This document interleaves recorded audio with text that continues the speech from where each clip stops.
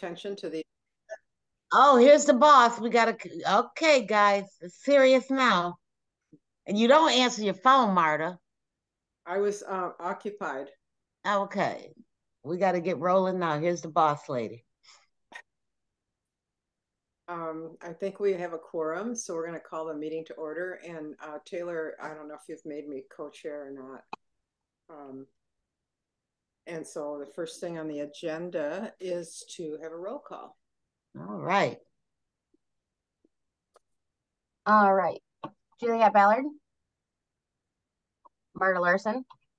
Present, and I'm participating from Northfield Township, Michigan. Marie Gress.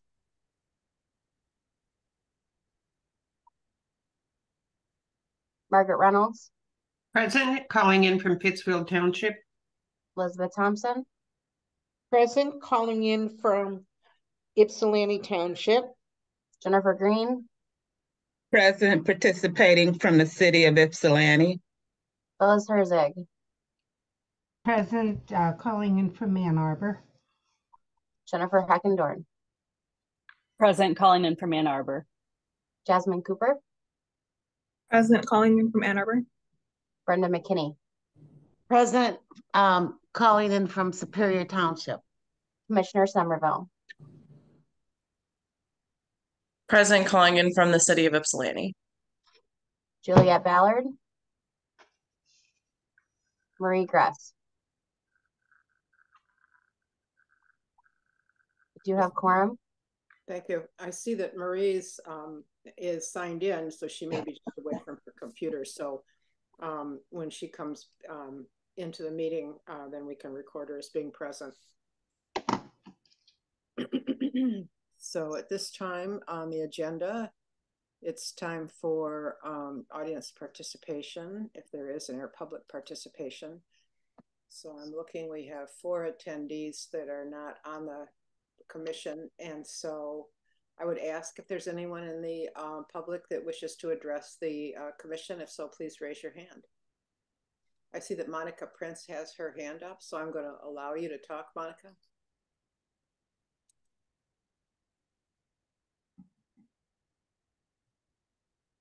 Hi, I'm Monica Prince, and I'm the director at the Ypsi Senior Center. I just wanted to stop in and say thank you so much for all your work with the RFP program to get the ARPA money. It was a very difficult program for me, and I was glad that at least we got some money. And but I also want to say that we still, all the senior services, this ARPA money is great. It's I'm going to be able to hire a second full-time person, which I've never had, and a bunch of work done on the senior center so that we could make it a little more attractive, but also safer. And but we also, the agencies serving seniors still need some consistent money coming in. I have never had anything consistent except for $6,000 from the city. And well, up until this year, I had $10,000 from the County Parks and Rec Department. Right. Other than that, I don't have any consistent money except for grants and donations. And I spend an awful lot of my time trying to get that money together so that we can serve, particularly our focus is on social isolation, which is a really huge problem. Mm-hmm. So, but I wanted to thank you and just tell you you guys are doing a great job. Thanks. Can I want to say, Monica, how much, I want to ask you, how much did you get? ARPA, how much funding did you get? I got $180,000, and I'm still, I had asked for 185 about that. And I still don't have an answer of why we didn't get that $5,000. It almost seems like it just got rounded down by some reason. So, yeah, I want to just say that I heard I was invited to your potluck you had. oh, And I heard it was really nice. I was invited to attend by Jackie. oh, yes. Yeah, Jackie invited me, and I'm sorry I couldn't make it, but I heard it was really nice. Yeah, we do try and do a potluck every month. Now that we're just starting back again since COVID, we didn't want a lot of people sitting around eating together. But we're doing that again, and we've got some.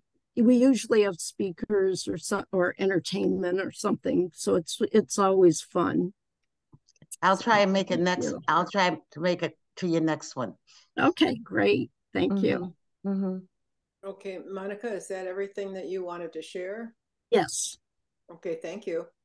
Thank you. Is there anyone else in the audience? Taylor, you can put Monica back in the audience. Is there anyone else in the audience that wishes to address the commission? If so, please raise your hand.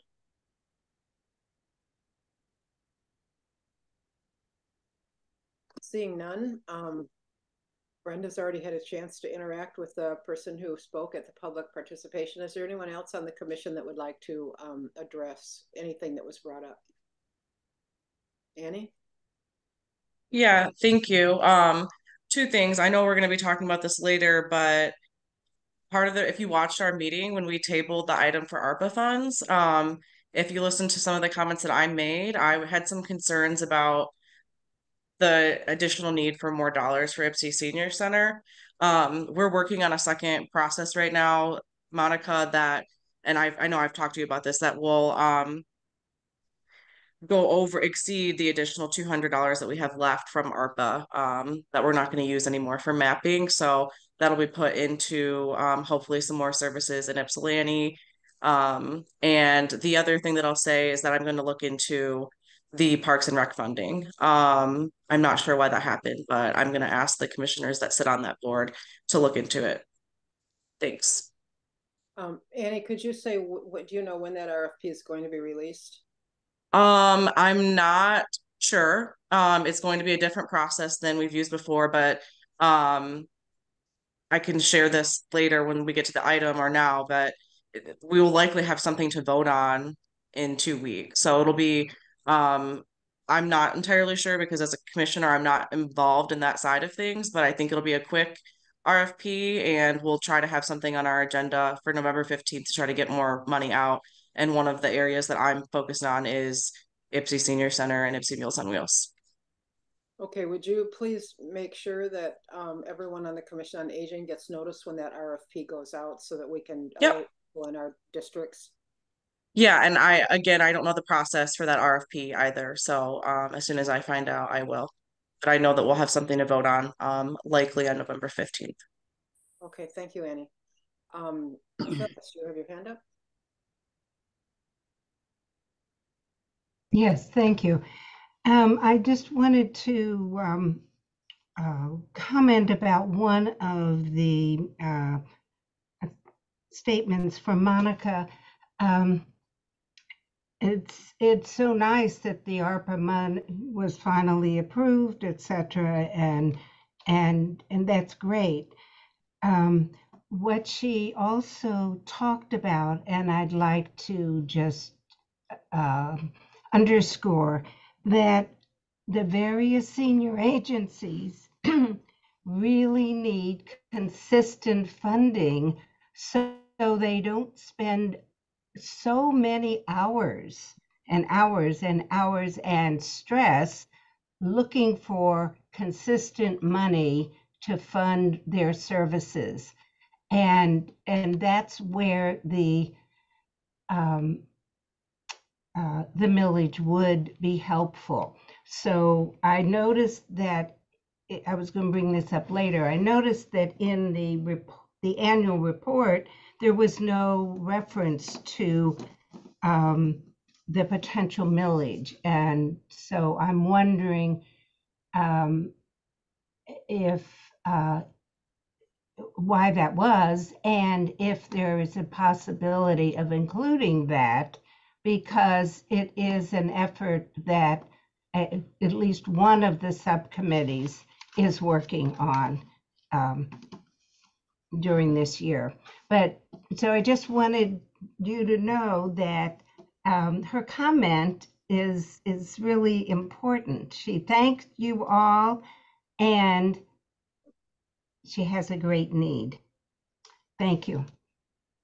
I think that when we get to the topic of the annual report, we'll be talking about what topics need to be added. And so I've got it made a note already that that's something that we need to talk about. Is there anything else, anyone else that wishes to address Monica's comments? Okay, seeing none, we'll move on the agenda to approval of minutes from October 6th. Do we have a motion? I move they be approved. Support. Okay, moved by Margaret, supported by Brenda. Taylor, do you want to call the roll? Juliet Ballard, Here? do you approve the minutes? Yes. Marta Larson, Yes. Marie Gress, Yes, I'm calling in from Los Angeles. Wow. Los Angeles. Whoa. Margaret Reynolds, Yes. Elizabeth Thompson, Yes. Jennifer Green, Yes. Phyllis Herzig, Yes. Jennifer Heckendorn, Yes. Jasmine Cooper, Yes. Brenda McKinney, Yes. Annie Somerville. Yes. Motion passes. I would just like to note for the record that it's 6:15 a.m. in Los Angeles. So I would like to commend Commissioner Gress for her dedication, and not sure I'd be that dedicated, but okay. Wow. Los Angeles. Nice. I'm at the airport. I was already up. Oh, okay. Oh, geez, I can't even imagine what time you had to get up. Okay, so the next item on the agenda is the presentation on end-of-life planning. And I see that our speaker is in the audience. So Taylor, would you move her up to panelist?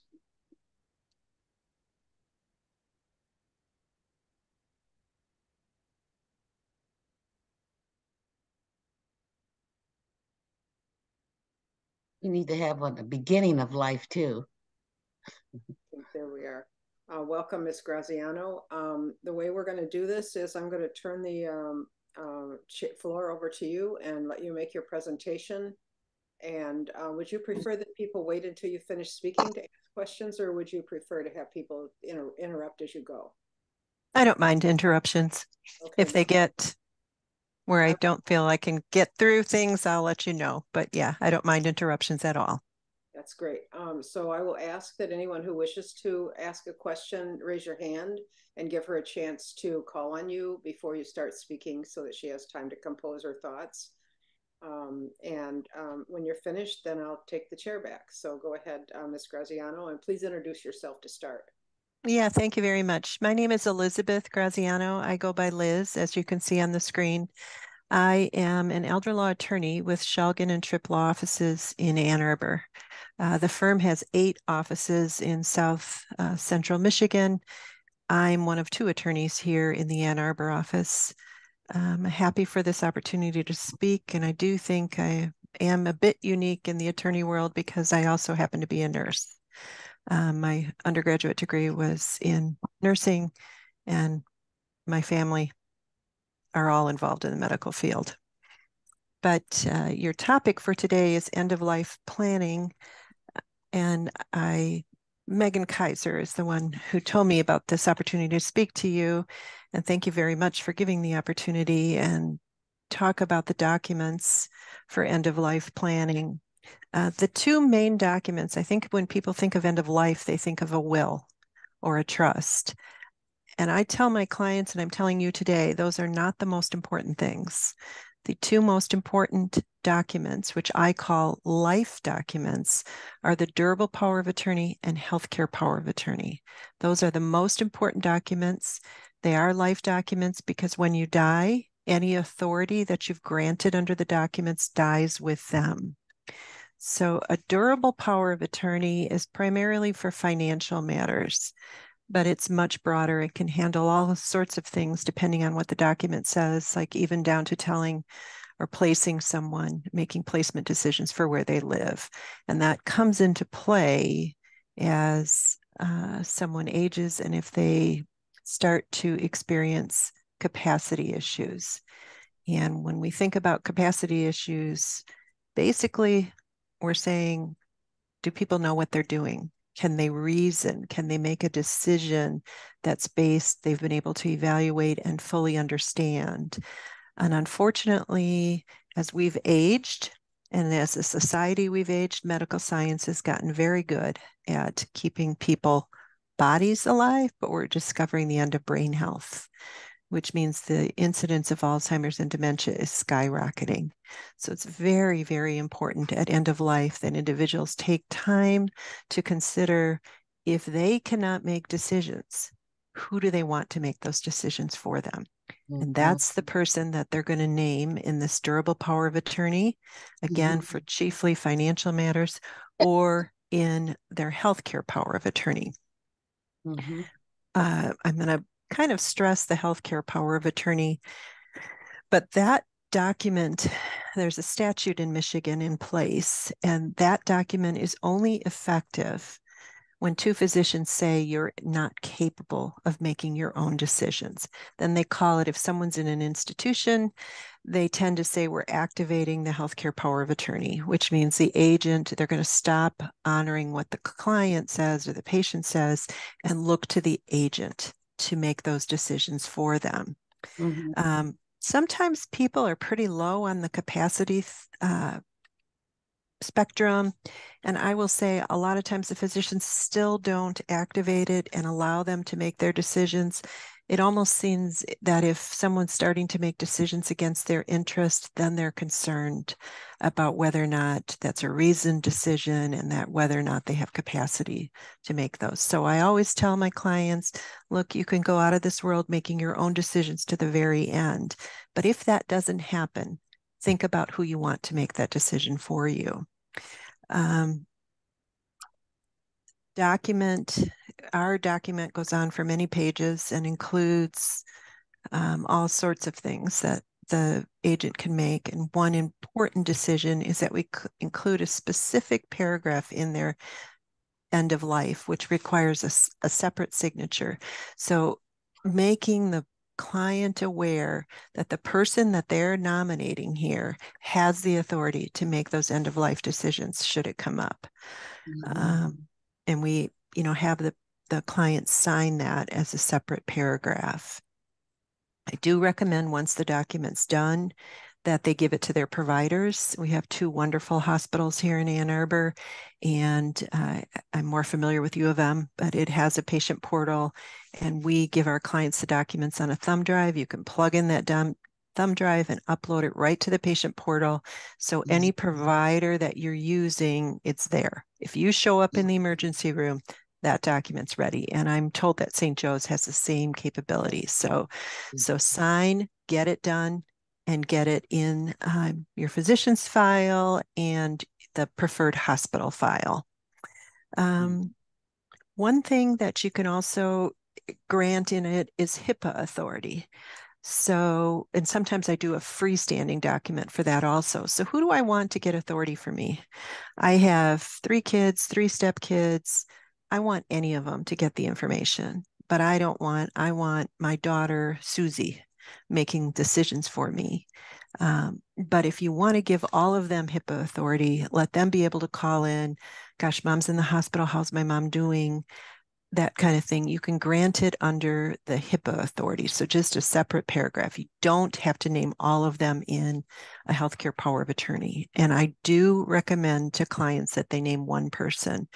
Often there's a big discussion if they have 2 or 3 children, they want them all named, which we can do, but it's really not recommended. You don't want your doctor, your hospital, anybody else making decisions by committee.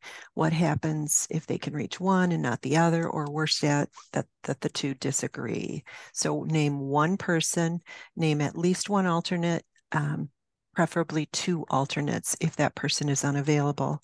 And when you, on the documents, we put the person's name in, then we put their relationship to the patient. It's a neighbor, friend, spouse, child, anything that'll help, and a valid phone number and valid email address. You can include the mailing address too. And I know those change all the time, but if somebody shows up in the ER unconscious, the faster they can get to your agent, all the better for the patient. So give the information that you have at the time. That's the best that you can do.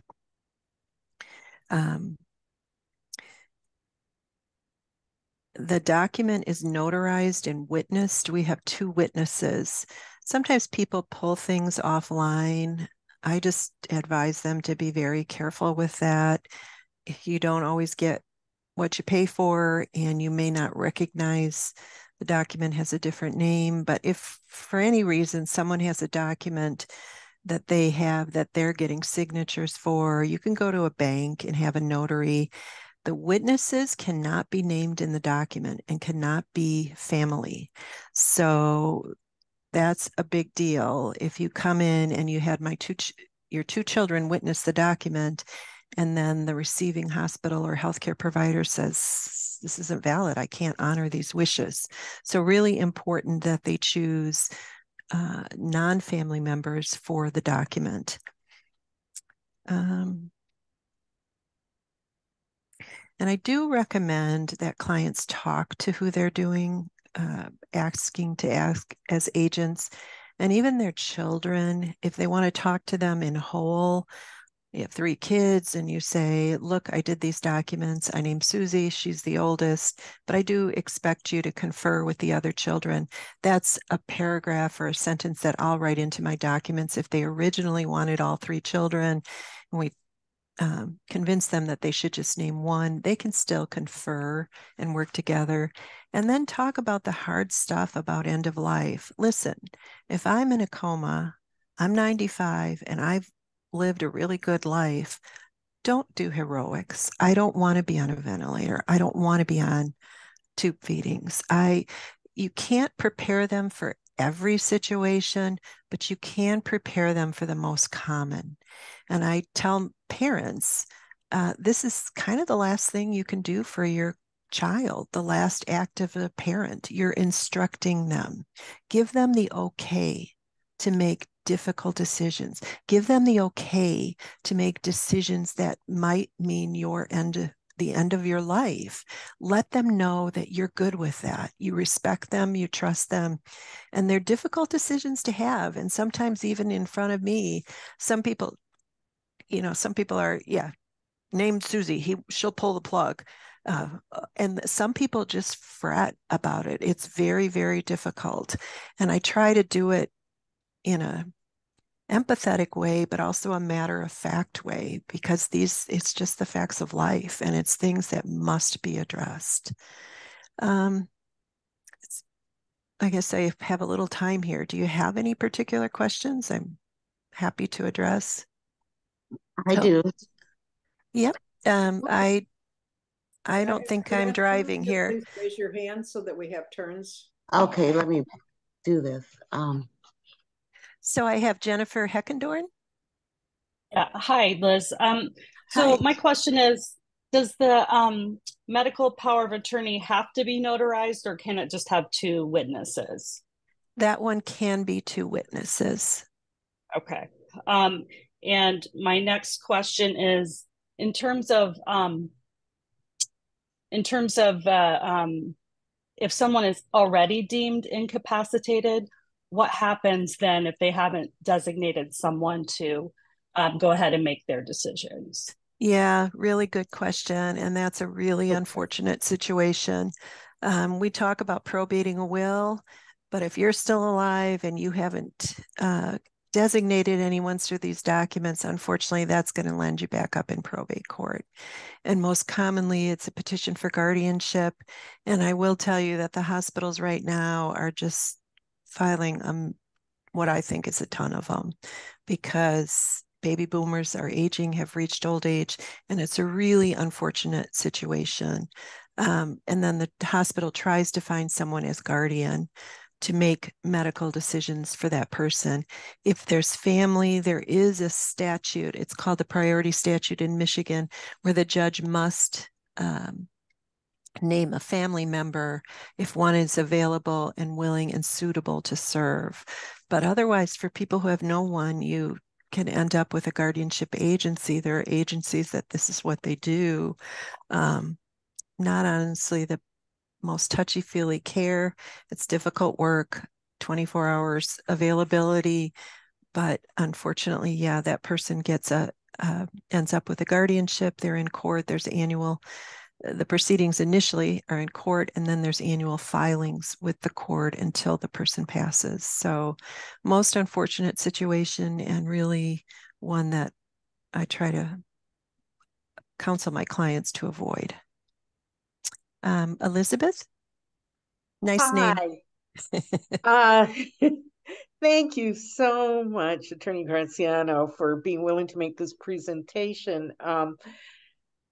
Those of you who might not know about the firm Shalgin Tripp is known for being helpful on the state level. They've done a lot of advice to the State Department of Health and Human Services and involved in supporting the aging sector for years. They also do some great training. And so we feel really fortunate to have you here. I'm wondering if you could speak to how does a person get started, especially people who may not have many financial resources or who've never worked with an attorney before. They don't even think, gee, I need to talk to an attorney about this. What would you advise? Yeah, I'd start with legal services. So they do, attend, especially people with modest means, they do attend to those needs. This is a document. Both documents are fairly common, and they definitely can meet the needs of someone. Sometimes there are law days in a community. I participated in one quite a few years ago, but it's just one day where lawyers come in and do pro bono services, and can get their documents that way. There is also a proposal before the legislature now for a Uniform Power of Attorney Act. And if that comes forward, the Uniform Power of Attorney would be online, and individuals could print it and name their agents. And as I said, just go to a bank to get notarized, and that would be very helpful. I've also aware you can ask your physician. Several patients have brought in documents that they have a form, just a stack of them. They can't guide them, give them legal advice, but they have a form that patients can fill out. I like our forms. They're very robust and, really cover every situation that we as a firm have come across. We constantly keep them updated, but I am well aware that that kind of service is out of touch or out of ability for many persons, but they should have faith. They can still get service. When you refer to legal services, would you please spell out what that is and where someone might find them? Yeah, so in Ann Arbor, it's Legal Services of South Central Michigan. Their office, I still believe, is downtown. So it's free legal aid, basically, or need-based. They may have a small fee, but they definitely attempt to give services and do so within the client's means. They don't do everything, but I am aware that they do powers of attorney for individuals. I think Brenda, you're up next. Yeah, I had a question, two things. Those forms that you get from your doctor, and you need someone you name the individuals that you want to have power attorney, and then they sign them, and then you have to have their signatures notarized. Do they have to be in person? Yeah, so good question. The So problem. It's the problem. yeah, so to get yeah, people. so actually that's not necessary for your witness or for the people who accept the documents. There's an acceptance of appointment, which are the last pages on it. So it requires the person you've named to accept the appointment. It's not their signature that needs to be notarized and or witnessed. It's your signature. You are the person that the document is about. You're the person that's giving the authority. So you can take that document and get your signature notarized, get your signature witnessed, and then you can give it to individuals if you want to do that, or you can just send it to the hospital or your healthcare provider like that, the medical power of attorney. I prefer to get the signatures of the agents, but it's not necessary. They just have to sign it before they use it. And the form does not have to be notarized and does not have to be witnessed. Also on the documents, it says counterparts accepted as originals. So if you scan it in, or if you give someone a copy of it, the person you've named in your healthcare power of attorney, and they, for whatever reason, the hospital doesn't have it or whatever, they can sign it at the time, or they can sign it right before they use it. So don't let that stop you from executing the document. Okay, my other question, like if you have a spouse and a child and you don't have those forms filled out, do they automatically have power of attorney? No, they don't. And there is some information before the legislature now. There's a bill now to get, it's called the surrogate decision maker. That's for medical power of attorney. I will tell you that oftentimes hospitals do look to that person if someone is very ill and they're in the hospital. They do sort of collectively allow that to happen. Technically, it's not supposed to happen, but in practicality, that's not the way it works. Why wouldn't your spouse have medical power attorney? Yeah, because there is no statute, there is no common law, there's nothing that gives them authority to do that. As I said, if this new bill passes with the surrogate decision maker, that is what'll happen. Your spouse will. But again, there is no law to support that. Practically speaking, though, if you go into a hospital or other institution, let's stay with hospitals, usually they look to the family to make those decisions. It becomes a bigger deal when they go out into, say, someone is in the hospital, it's dealt with, and now they're going for rehab at a place. The rehab facilities require a valid power of attorney. They have to they are under federal law. It's a whole different game. So sometimes if you've been able to make decisions for your spouse while they're in the hospital and they've recovered from whatever their medical crisis is, you have no document in place, but now they need to go to rehab. Sometimes that's when the guardianship gets filed, because that institution that's receiving your spouse needs to have on paper, someone has authority to make those decisions. So on the financial side, because I focused a lot on the medical, on the financial side, if you have joint accounts, your spouse has authority to make those, to handle your finances. Do you have a phone number, Elizabeth? Yes. My phone number is 734-352-6950, and that's our general intake. Margaret? Yes. I have a couple of questions. You mentioned that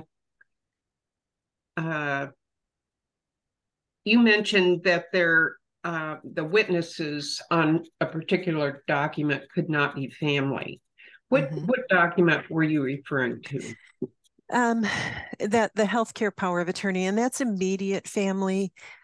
I want to expand that a little bit. Anybody named in the document. So if an individual that has no family, but they're naming their neighbor, their good friend Susie, such and such, nobody named in that document can be a witness. It invalidates the document. And if you think about it, if someone doesn't have capacity and they've got, someone you know, we deal with exploitation too. So you stick a power of attorney in front of someone naming Joe Criminal, and Joe Criminal witnesses it with his wife. He's named as the agent under there, and he's done the witnessing. So that's a protection thing to avoid exploitation, to have completely third parties witnessing this and not empowering someone wrongfully. Yeah. Okay, thank you. One other question. In the state of Michigan, and there is a requirement, if you want to be cremated, is there a document that you need to sign prior to death? Yeah, really good question. I sort of skipped over that. In the healthcare power of attorney, you can name a funeral representative. You can designate someone in there. You can also do a Michigan law allows for that. You can also do a freestanding funeral representative designation where you have the opportunity to add in those kind of preferences in your document, and that's the way to do it. You can incorporate a little bit of that in the healthcare power of attorney, but that would be the place for denoting something like cremation. You can, of course, do prepaid funerals and get all of that in place. I was thinking there was a particular document that was online that you could sign. No? Yep.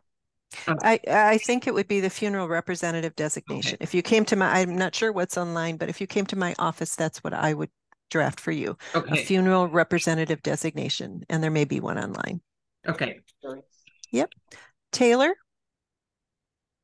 I was just hoping that you could send me names or information on some of the legislation you've already started talking about. I know right now that there is some work on guardianship. Right. As of right now, but you had mentioned the surrogate as well as something else that I wasn't aware of. But could you send that to me and I can disseminate it out to the coalition and to our website for that in your contact information, so then that way people can kind of track it, knowing when they have to put in public input. Right. And I'm trying to think what the other statute I talked about. Yeah, the guardianship reform and those they're moving on now. Mm-hmm. Those bills have been redone a few times and they're moving forward. Surrogate, the Uniform Power of Attorney Act. Yes, that one, because I think that's fantastic. I'm also a nurse and was doing clinical services in our agency.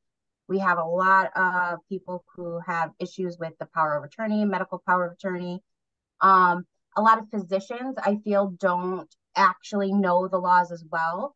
Right. So I never encouraged people to go from their physician's office, especially if they want to just have something on file, but it's not activated yet. Right. Physicians forget to make a signature or they give people a hard time. So I highly encourage people to utilize the legal services and elder law if anybody, instead of going straight online or to your physicians. Yeah, great. So I'll see what I can find out. Do you have an email, Taylor? Yep, I'll drop it in the chat. Great, thank you. Elizabeth. Yeah. We often hear people talk about living wills and advance directives, and a lot of information seniors have available is not from the state of Michigan. So this terminology is thrown around and people really don't know what it means. So I was wondering if you could clarify, because I have people ask, how do I do a living will? Or what's an advance directive? And how does that relate with the durable medical power of attorney? Yeah, good question. So yeah, I believe the proper name is the healthcare or medical power of attorney. And the other terms can have different meanings, but in general, a patient advocate designation, advance directive, are either part of or other names for the healthcare power of attorney. Some documents go through more step by step and will give you most of them I've seen, it's if I'm in a permanent state of coma with no hope for recovery, I don't want to be intubated, which means put in a breathing tube. I don't want to receive tube feedings. I want to receive hydration, those sorts of things. I used to have that in my document, and I don't use that anymore because each individual, it takes extreme conditions. And often what comes forward when someone has an acute medical crisis doesn't fit in that situation. And so here's the client trying to, or the agent trying to measure and say, did mom want this or does not mom want this particular thing they're being offered, like tube feedings or, an nasogastric tube or something like that. Instead, I encourage patients to make decisions. I mean, generally, if you're a young person, people want everything done. They're, gosh, my kids are 3 and 5. Of course, if there's any opportunity, do it. A lot of times, elder folks or someone with a chronic health problem, maybe they reach the point where, when the good Lord says it's time to go, just let it happen, and those are, I think they're questions and situations that are best addressed in person and having one of these very difficult discussions.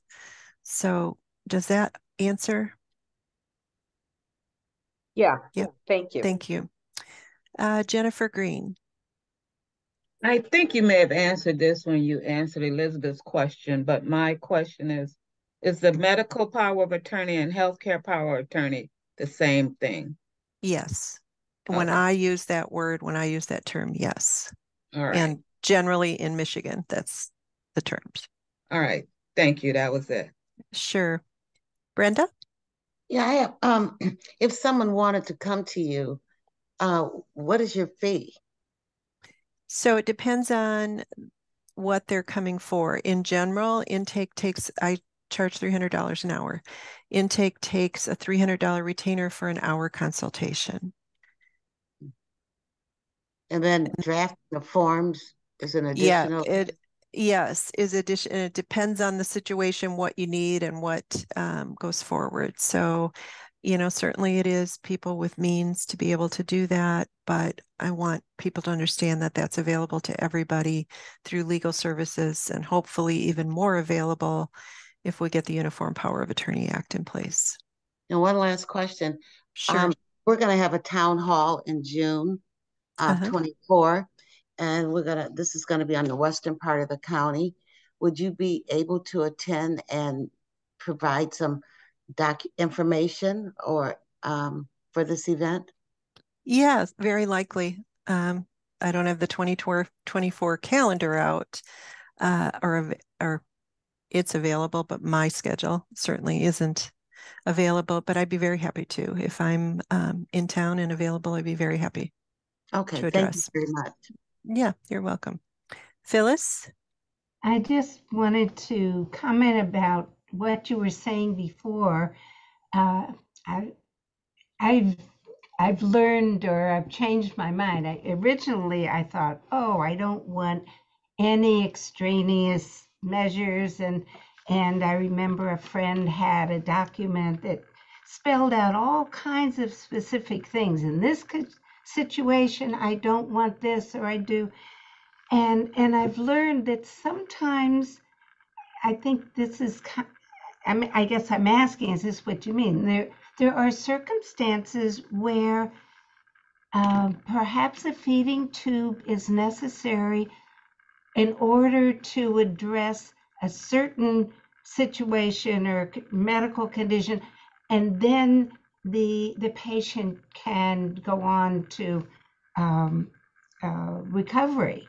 And so it's better not to include all the little what ifs, because we don't know how they all fit together. So thank you for bringing that up. Yeah, very much. And that's a matter of opinion, but I'm with you on that one. Thanks. Yeah.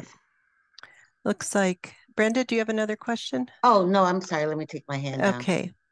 I think that's all the questions.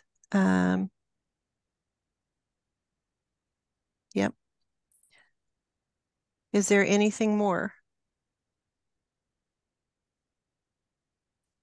Oh, well, okay. There. Jennifer? Yeah, I just wanted to mention that when I work with clients around this a lot, I do a lot of grief work and I work with older adults. I like to frame it in a way that when they have these conversations with their family, that that helps that person in the end, because they're not actually making decisions, they're honoring wishes. And so people get really nervous about, I can't make this decision for my parent. Well, if you've had this conversation, you're not actually making the decision, you're honoring the decision. So that's the way I like to frame it too, to help people feel better about that. Yeah, I'll use that. I like that very much. I had one client that would not name any child and said, I don't want my child to make those. I don't want any of them to have that burden. So we talked it through more. And I said, you could end up with a guardian. I mean, to the point that they didn't want to sign the document. And I said, you could end up with a third-party guardian making those decisions. How do you feel about that? And so I like that. That's framing it in that way, Jennifer. And Taylor? I just wanted to know, we don't have a chat because it's a webinar. Yes. I do have your email address because I was part of the chain that Elizabeth mentioned. So I'll reach out to you, okay? Yeah, that's great. Thank you. Yeah, I did pop up as we were talking here and saw that there was no chat. Yeah. So it's really been my pleasure talking to all of you, and thank you for the work that you're doing for and on behalf of our seniors. There's an awful lot of them out there, and they really do need your guidance and your support. Thank you very much. And I would note that all of our meetings are recorded, and the recordings eventually end up on our website. So this will be available in the future for anyone who wasn't able to make this meeting but would like the information that was shared at this meeting. So thank you again. Thank you so much for coming. Thank you. Bye-bye. Bye-bye. Okay, next item on the agenda is the County Fund Mapping Project. And I'm looking for Commissioner Somerville. There you are. Yep. Do you have anything you want to share about that before we get into it? Yeah, I guess it's pretty brief. Let me pull up my notes. I mentioned earlier there will be a process for a second round of funding. It's going to be much different and much quicker. And we anticipate having something for the commissioners to vote on November 15th. And as mentioned, I think before on this call, we will be partnering with the Ann Arbor Area Community Foundation to, instead of duplicating efforts on the countywide mapping. And as soon as I get any information on the RFP, I'll let you all know. But from what I've been told, it'll happen quickly. It's going to be a little bit different. And all of the decisions on that have not been made yet. So. And Annie, can you tell us if the memo that we sent up to the Board of Commissioners was discussed, so that it was clear that to all the commissioners what it was we were actually asking on the fund mapping project? We've made it clear, well, at least Justin and I have made it clear in board leadership that that was the intent. We have not discussed it. We have discussed it at the board table, actually. Everybody's aware, at least from my recollection, that it was for countywide and that the Ann Arbor Area Community Foundation is already doing it. So. And I'm speaking, when I say the County Fund Mapping Project, I'm referring to accounting for how county funds are spent on senior services or aging adult services, not what's happening all around the county. So there are two parts to this request. Yep. And so, yes, the Ann Arbor Area Community Foundation is making efforts to help aging adults all around the county. But what we're interested in is yes, for funds that are flowing through the county. That is part of what the Ann Arbor Area Community Foundation is doing, which is why we're not doing it anymore. Oh, okay. Yeah, that's why we don't want to do the same. It just doesn't make sense for us to hire a consultant if a consultant's already doing it. Okay. So they've interviewed all the commissioners about like what we think the county's doing. They're talking with staff. They're working with the budget office to get, peel back all the layers and figure out And as I mentioned at our last meeting, it's not much. So. Okay, excellent. Thank you. So I see that Dina has your hand up.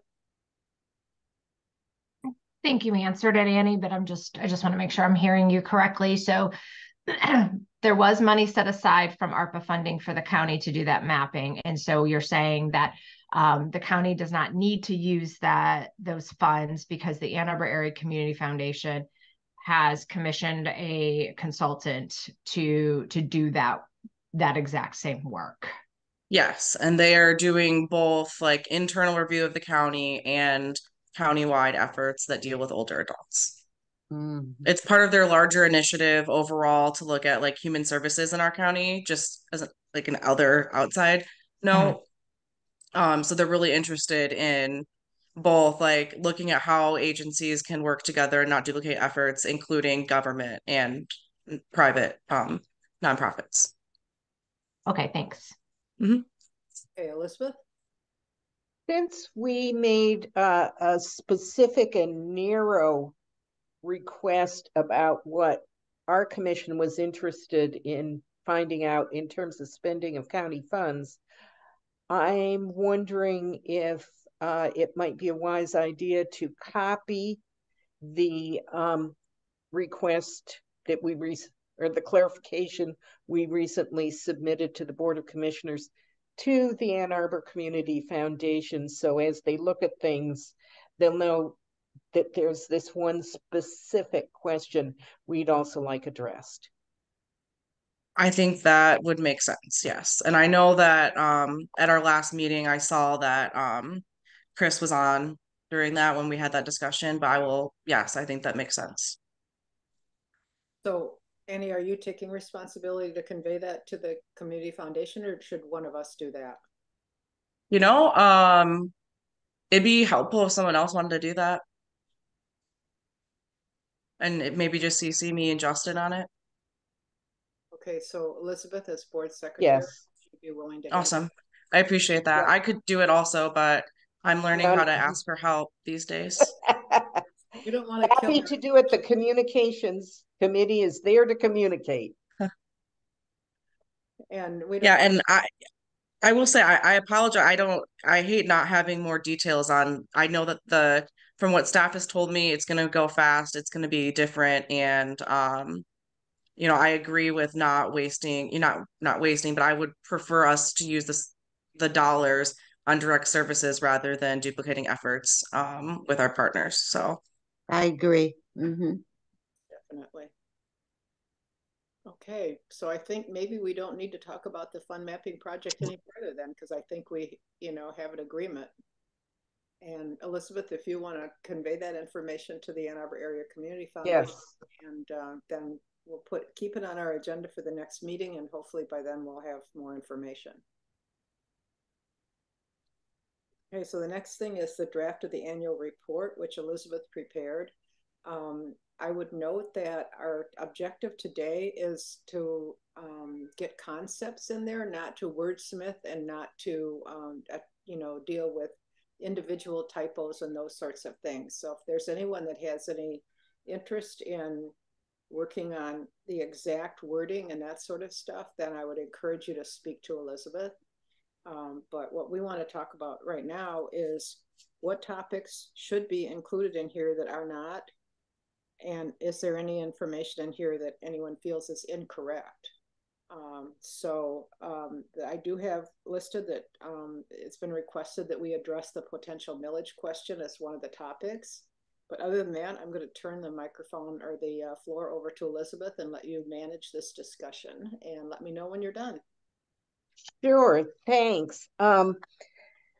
This is modeled on the annual reports we've submitted in the past, especially last year. The goal is to have it be, excuse me, there, I've got people phoning me. The goal is to have something short because we want something that highlights the issues that we've discussed. These are the objectives we began with and put presentations around. and also highlights our accomplishments. The town hall is the first one. And our goal to continue to provide information through another town hall and other types of information. As Marta pointed out, we make the recordings of all our presentations available as a resource. We've already discussed our support of mapping funds. We did support the allocation of ARPA funding to older adults and helped advocate for the use of it. We've supported and been involved in on an individual basis, as well as meeting with Chris Lemon as Commissioner of the Whole on the development of their countywide strategy. We heard the report from the Transportation Summit, and what there is trying to pick what appeared to be the most significant, important need that the Transportation Summit identified that we could highlight. Again, with the Housing Bureau for Seniors, trying to highlight the most important need that on a county level could be supported. We also are trying to raise awareness of needs.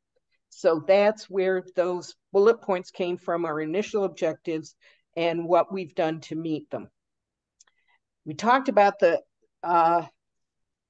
Phyllis, you raised a question about the potential millage. The reason that wasn't as a bullet point is specifically unless I missed something in the review of our minutes and presentations as I put together the draft,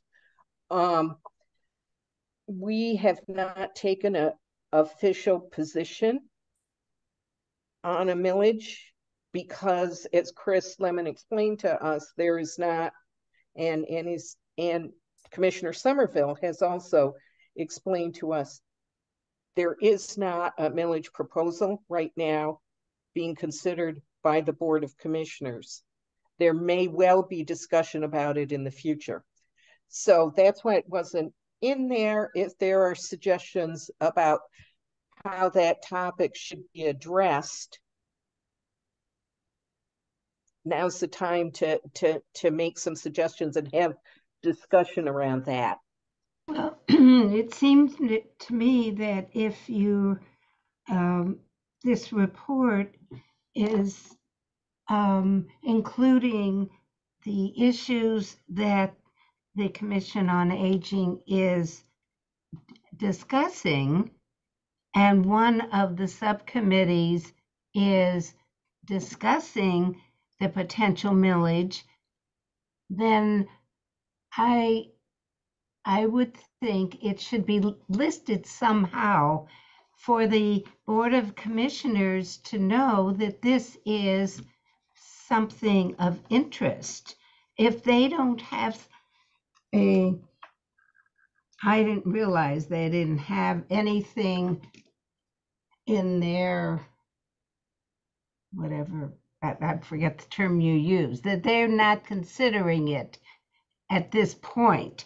However, if our coalition is addressing it for discussion in some way, hence we have a committee on it, then, and this, if we're looking into it and this report of what we are doing is going to the Board of Commissioners, then I would think that it might be important to include that as a relevant topic. Otherwise, they're going to say, well, for the Commission on Aging didn't even talk about it, so we can let it go for another 7 years. And you heard just before when Monica said, we got the ARPA money, but it's time limited. And in the meanwhile, all these agencies are wasting time going after sustainable funding. And it's the seniors in our county that are losing because efforts are put into going after funding as opposed to providing services. So I'll get off my soapbox. Do folks on the subcommittee on the potential millage have a suggestion for how they would like this issue raised or identified in the report? I don't know how to raise my hand, so I'll put me in line. Well, are you going to respond to the question about the potential millage subcommittee? Yeah, I haven't had time to... Oh, go ahead. Do you want me to go, or are you going to go? Go ahead, Marie. That's what I was going to ask you to go ahead. Okay. So I haven't had time to look at what you all sent, but I know on previous years we had a list of our committees. That way the potential millage committee is still seen and visible. They can see that this is what we've been talking about.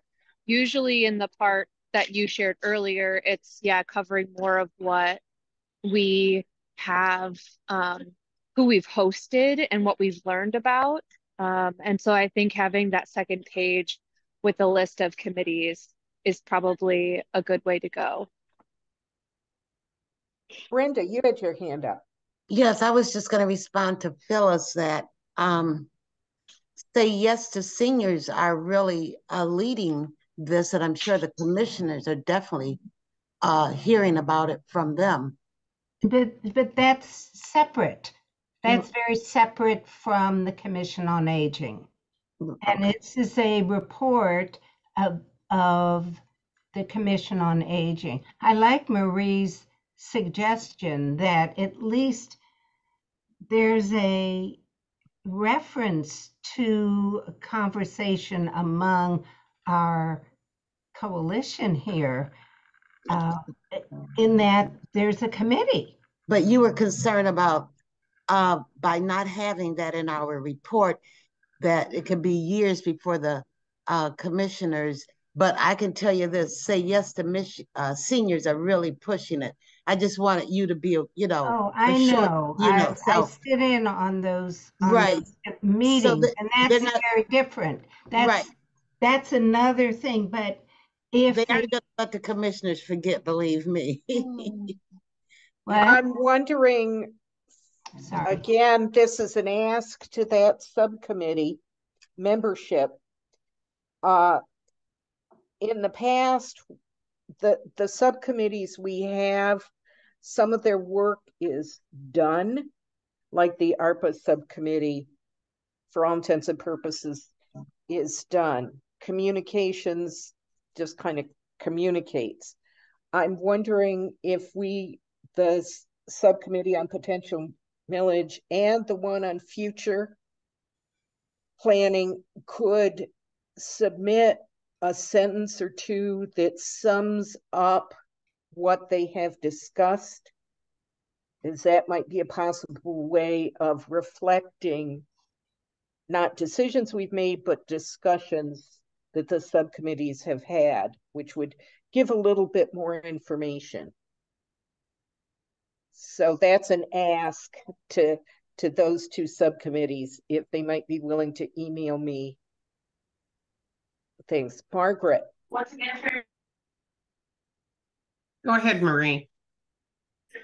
Yeah, I can do that. Great, thank you. Margaret.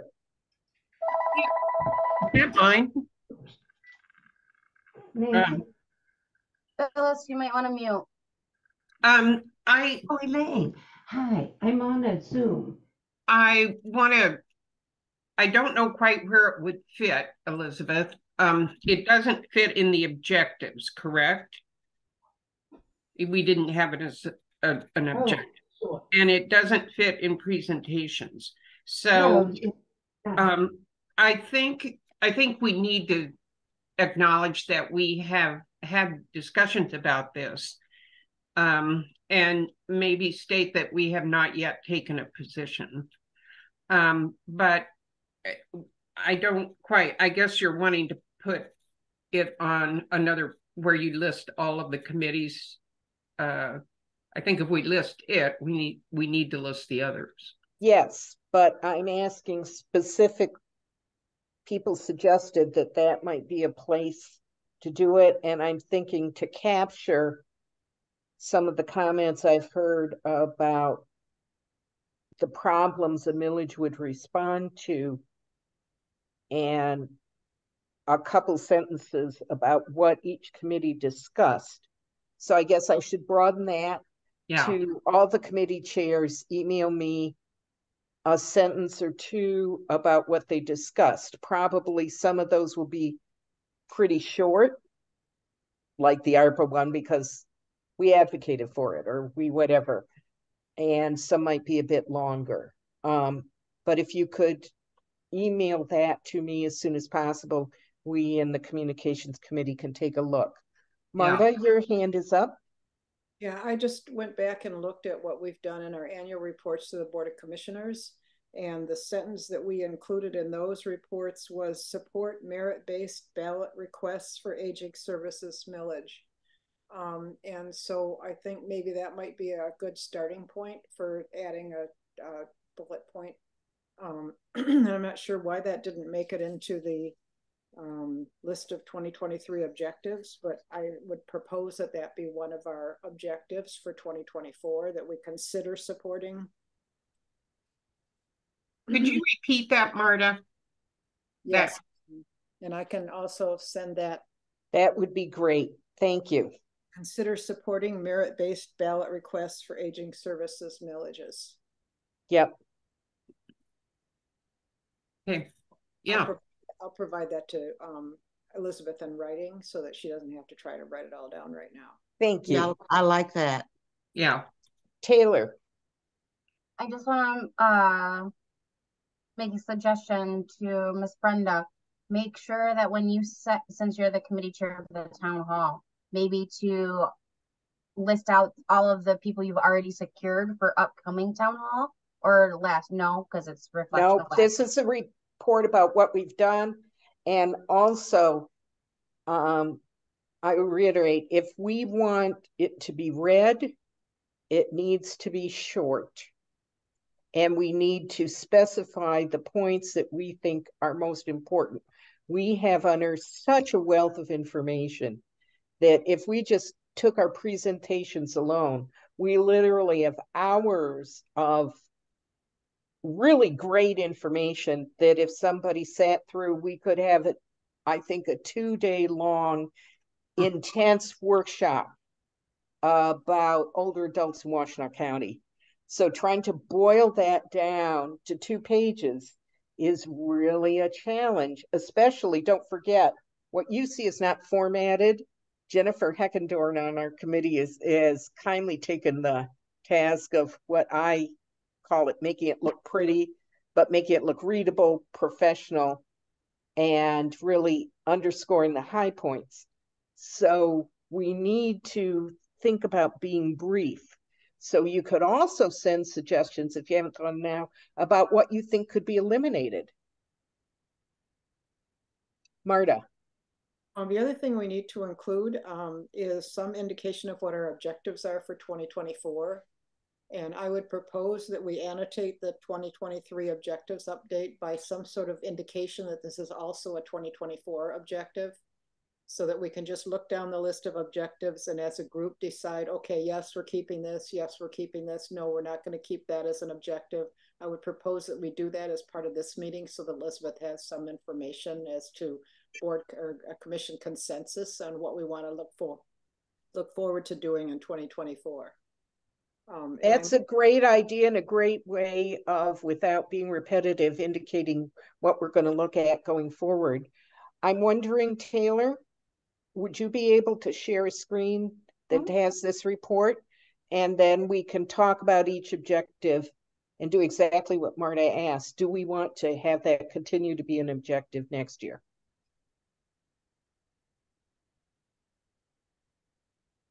I just gotta find it. Yeah. Let's do it.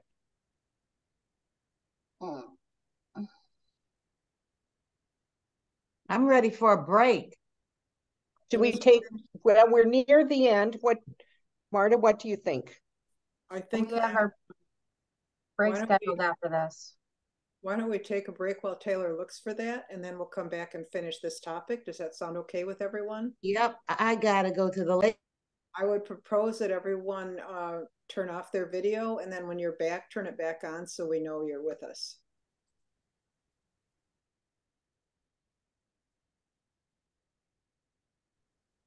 Taylor, it's the one you sent out to everybody. Yep, I found it as soon as we asked for the break. Okay, cool.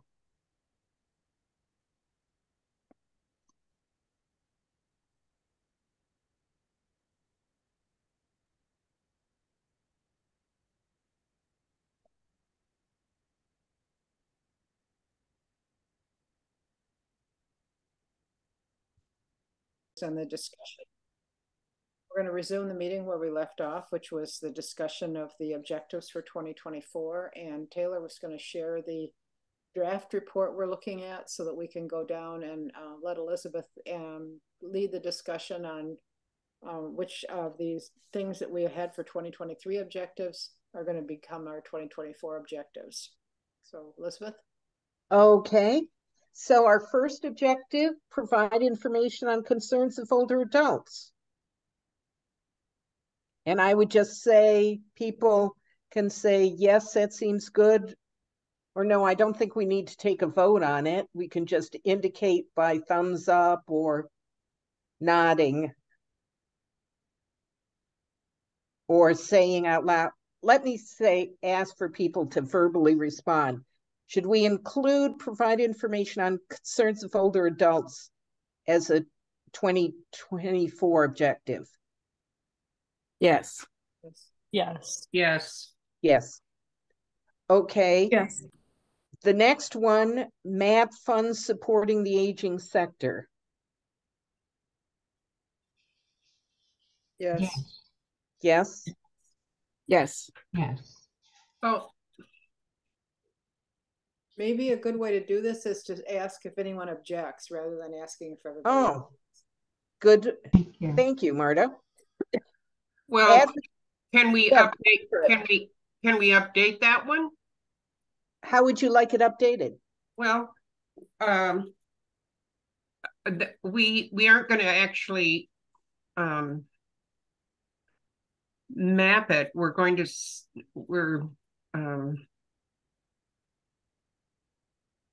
well, again, this is just indicating what we're going to look at. What I have now is a summary of what we did in our report. Okay.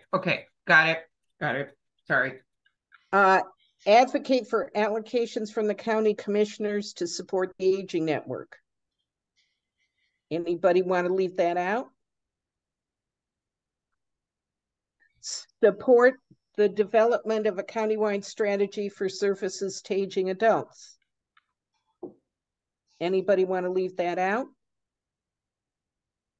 Can we go back to the mapping funds thing and say on the fund mapping thing, maybe that's where we want to put the potential millage thing in there to say that utilize the fund map information that will have been provided by the county to consider.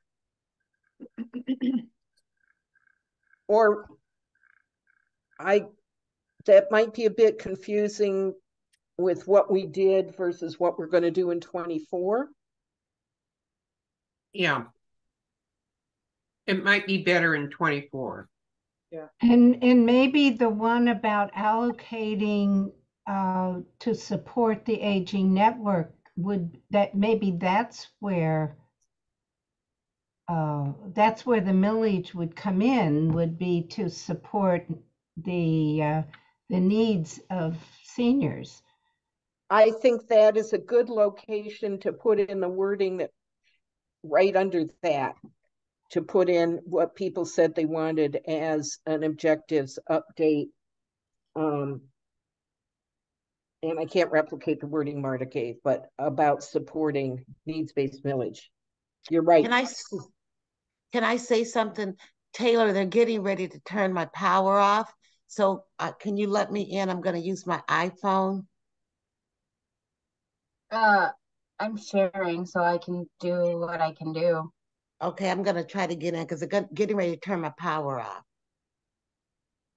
Okay. And Elizabeth, are you taking notes on the suggestions or did you want me to? I am taking notes. Okay. Support the development of a countywide strategy for services for aging adults. I'm not hearing any no's. Work with the Healthy Aging Collaborative to continue identify inequities and gaps in services.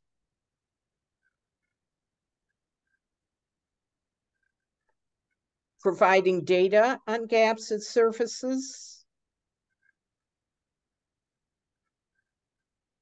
And then continue to build and expand partnerships. And then we have added the objective with the language Marta proposed about the millage, and with Phyllis's suggestion that go right under where the advocating for additional resources. So it makes sense. You know, Elizabeth? Yes.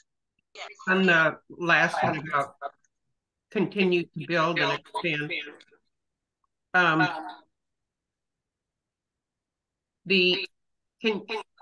I'm hearing an echo. Is there something? That's better. Oh, so can you just say that instead is a crucial part of supporting 1/5 of the county's population? Is that's what it is?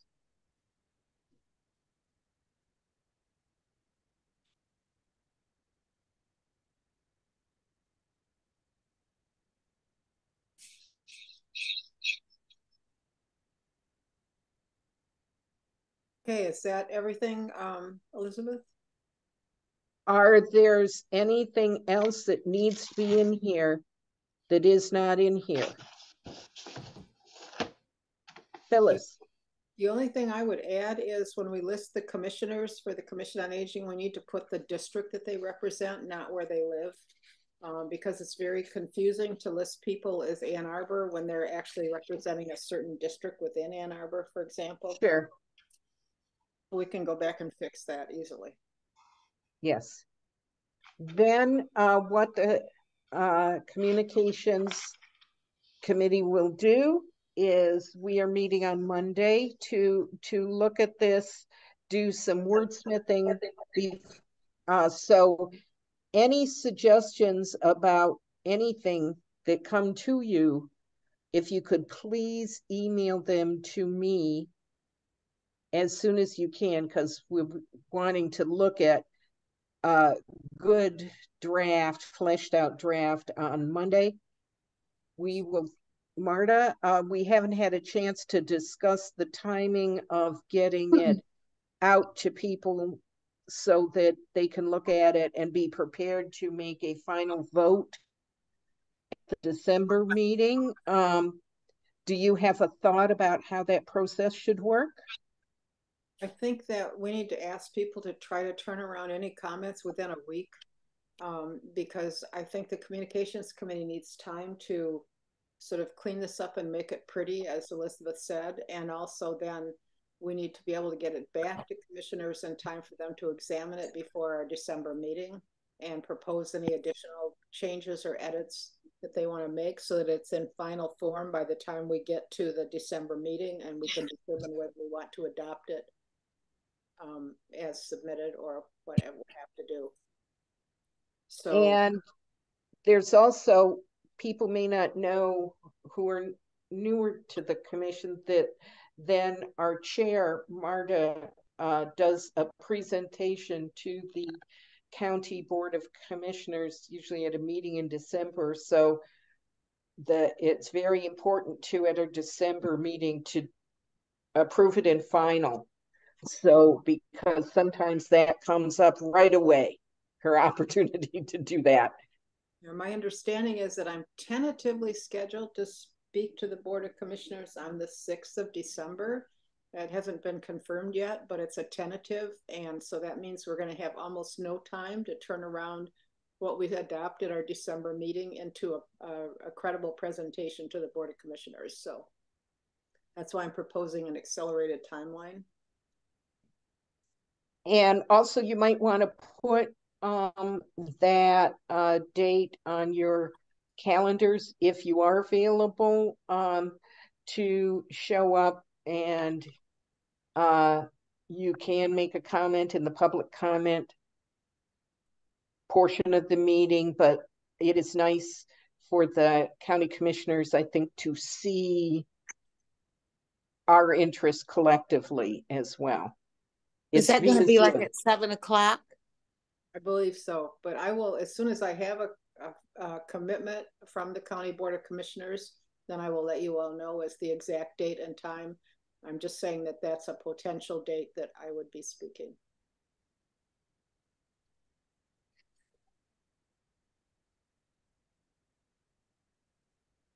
Well, thank you for getting things to us as soon as you can. And I think this report reflects all the work we've done and the information we've gathered. I did note when I was going on that our recordings and the presentations for this year are not fully on the county website yet. And anything we can do, Taylor, to have that happen so that we can say it's a truthful statement in December to the commissioners. And if you want to see the presentation, you can look on the website. I will reach back out to Ashley Hall since she has all of the copies. So I will see what. And if I can be helpful in that regard, let me know. Would it be helpful for me to send you an email requesting you to do that? Probably, yeah. So then that way. Yep. Since I don't get on that website, I don't track it as much anyways. Okay.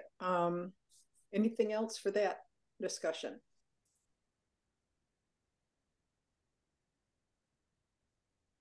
Okay, it's time for subcommittee updates. So we'll start with communications. Do you have anything else you want to add, Elizabeth? No, we're also, after we get this in shape, hopefully we'll have a chance to talk about how we can share it more fully.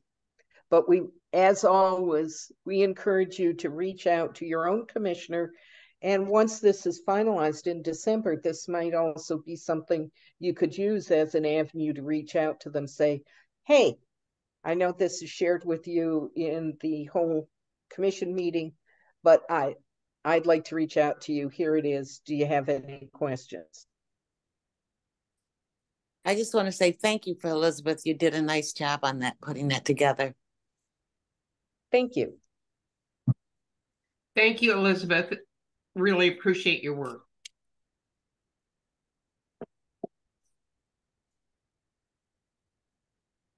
Okay, how about ARPA? Anything from ARPA? No. Potential millage.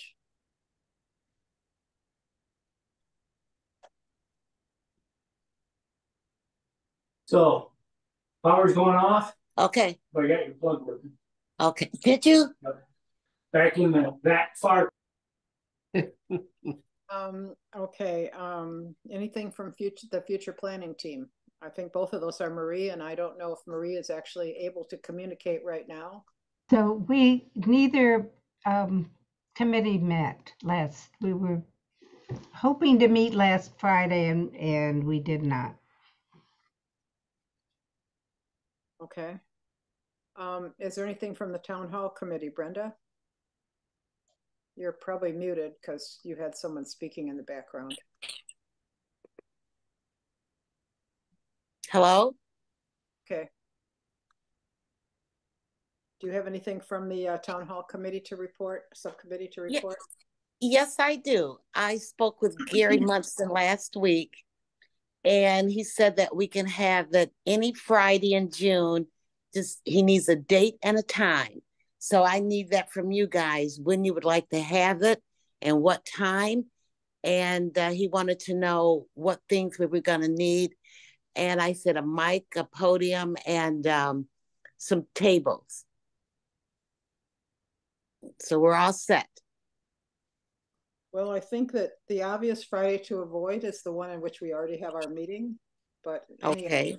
Friday in June that I'm not aware of any conflicts. Does anybody else have any issues that they want to bring up about that?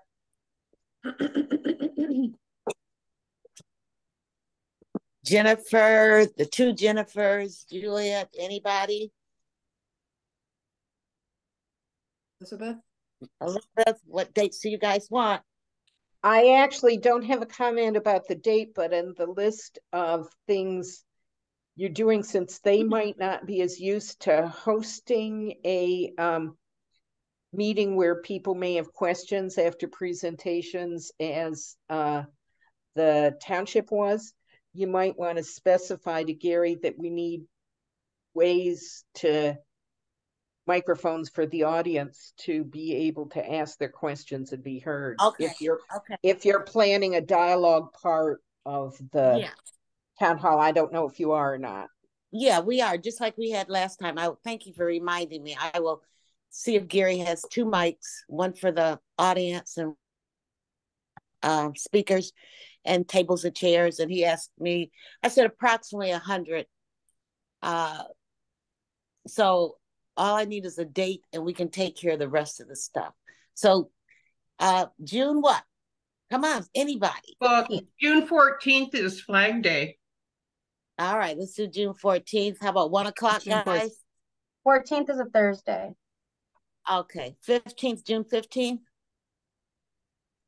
June 14th. What do you? It's Friday. Yeah, that's a Friday. My bad. I was looking at July. So we're gonna go June what, guys? Give me a date. June 14th. That's a Friday. Jennifer, yes. Her hand up. Is there something that you wanted to? I just had a question. Will it be in the same place as it was this year? No, we're gonna have it on the western part of the county. Okay. I think Saline Community Center or something like that. But it's gonna be on the western part. And just my comment from the last location, it just wasn't senior friendly as far as the stairs and no hand railings. Right. So just making sure it's a place that is handicap accessible. Yes. Yes. Okay. Yeah. We will make sure of that. And I'm sure the community center is handicap accessible.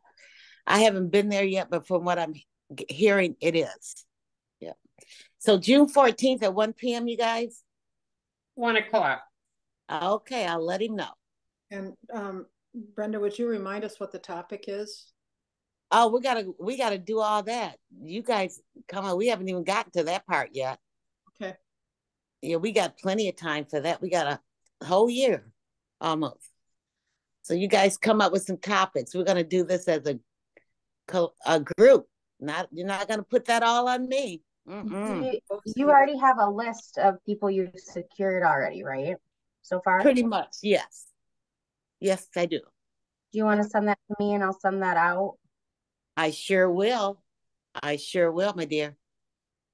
I think this is something that the subcommittee should be working on rather than the entire Commission on Aging. So I think maybe not to send that list out to the entire commission at this point, but maybe to Brenda and the subcommittee. I think also the subcommittee should come up with a potential topic or two and bring it back and let the entire commission consider that rather than asking each one of us to contribute. If anybody has any individual ideas and you want to send them to Brenda, go for it. Yeah, and that's what I wanted to do, you guys. Secure a place first, so that won't be we won't be wasting time about what time, what date. that's all done. Now we can just concentrate the subcommittee on who we want to be there and what we want the topic to be, and then we can present it to the rest of the commission. Sounds good. Jennifer. Okay. Jennifer, June 14th at 1 p.m. I will let Gary know. You're okay? Okay. Anything else on that subcommittee? Okay, we're up to report from the Board of Commissioners. Annie?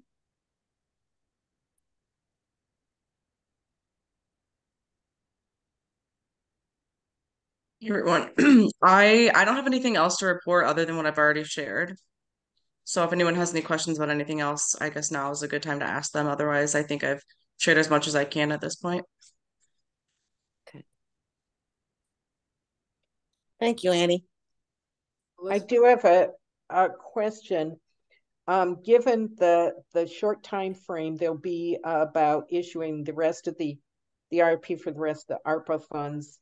And I am wondering if it might be possible for when the RFP is sent to not have to depend on you, Annie, to get that information, get it out to us, but request that the relevant person in county government send all of us a copy as well. And yes, then it's not on to you to have to do that. Sure, I could ask them to do that. Is that my hand up? Oh. Okay.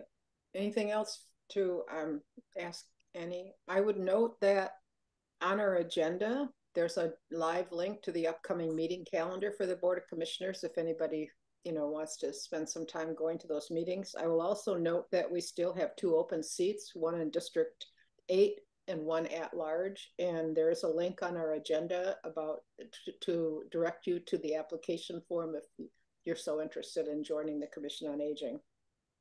And I did call Pastor Header, and he said he did file, so I don't know. Okay, I think Annie was getting ready to say something. Oh, sorry. I was just going to add, I recommended to somebody to apply for an at-large seat, and he did. And so I passed his information along to Justin. I don't know about other applicants. I haven't received any other emails, but I don't get, the chair of the board gets to make all of those. But the person who I recommended has been involved in intergenerational work for a while, and I recommended that this might be a good board for him to sit on. Excellent. Great. And I know everybody else on the commission is also reaching out to their contacts to see if we can fill those open seats while we still have a year to go in the term. So, okay. Report from the chair. I've received an invitation from All Seasons Ann Arbor, which is a retirement home, to speak about the work on the Commission on Aging. So I'm working on setting a date with them at this point. We got an invitation from the Alzheimer's Association to talk about collaborative opportunities. So I believe the officers are going to try to meet with them and talk it over. And I noted just recently that the Office for Community and Economic Development for Washtenaw County has a new director. And here's what she says are her priorities: focus on efforts to expand senior programs, affordable housing, and better infrastructure. So I'm going to try to get an appointment with her to talk about the work of the Commission on Aging and see what we can do in terms of expanding their work. Elizabeth, did you have anything on that? It sounds like that meeting also might be an ideal opportunity to ask if she might be willing to come and speak to the commission about the work their office does, because it sounds like a lot of the kinds of things that we've been hearing as issues are things that would be relevant to that office. So what better time to get on board than right at the beginning? Yeah, go for it. Anybody have any questions about work of the chair? I'm sorry, what was that first group that you said that you received an invitation from? All Seasons Ann Arbor. I missed it. It's a very large retirement home, and it's over near not wait a minute here, just a minute. Parker Mill, County Park. It's over in that area. Yes, she contacted me and I emailed her back. She kind of want me to kind of get the speakers for her, and I'll do the best I can. I told her I would get back with her and send her the names, but she'll have to give them a call. Yeah. You know. Yeah. But that's what she wanted, was just the contact information so she didn't have to look for it. Right, right. Okay. Next thing is new business. I'm not aware of any new business. Our next meeting is December 1st, and we will definitely be taking up the final version of the annual report. Other things to be determined. Not sure if we have a guest speaker or not. So I think at this point, we've actually reclaimed 16 entire minutes of our time for the day. Well, I just want to say to you guys, I really like the presentations. They're very educational for us. Or they have been for me anyway. And thank you, Elizabeth, for did you get this attorney this time, Elizabeth? Yes. Yes. Okay, she was really good. Thank you very much. People might know that there's a separate division of law focused on elder law, and Michigan has a very robust special section in the state bar for elder law.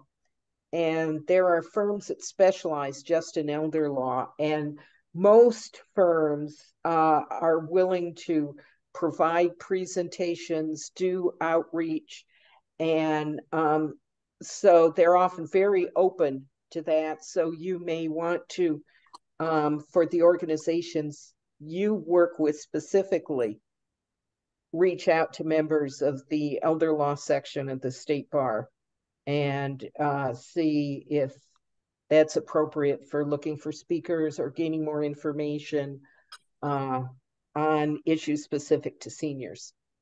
Elizabeth, see if you can get a discount rate for seniors who want to have this lady do up some wills and things. Why don't you do that? Get $100. I don't think that's an appropriate request to make of this woman. But I do think Legal Services of South Central Michigan is a good referral, and I'm glad that we have that opportunity to tell people about it. Are they pretty low? As well. This does raise something, an idea that came to me. We talked that we may want to consider, because if you've ever worked with Legal Services of Southeastern Michigan, they are wonderful, but they are extremely busy. Yeah, yeah. And this is something that we might want to look at in the coming year, possibly as something we might think about, strategize. Is there a way that we could help make the services getting those important legal documents more easily for people who can't afford the wonderful services? You know what? That might be something we might want to approach the county commissioners about. What can they help assist us with? You know, it's not a bad, all they can do is say no. I do think that it might be appropriate to ask Legal Services of South Central Michigan to offer their pre-prepared forms at the town hall as a resource. Yeah. Brenda, why don't Oh, yeah. Okay. Yeah. I'll put them down. I don't have a contact, but I'll figure it out. Legal Services. Okay. Marta, you are so smart. You think of all this. Now that we're done flattering the chair, I'll seek a motion for adjournment. Okay, Legal Services, right, Marta? Yes. Okay. Do we have a motion? I'll make a motion to adjourn. Okay, Brenda moved. Margaret is supporting. We do not need to take a vote, but individual vote, but everybody can signify by saying yes, putting their thumbs up, nodding, whatever you want to do. Yes. Happy Thanksgiving, everyone. We forgot to say that. We will thank everyone for participating, and this meeting is officially ended. Thank you. All right.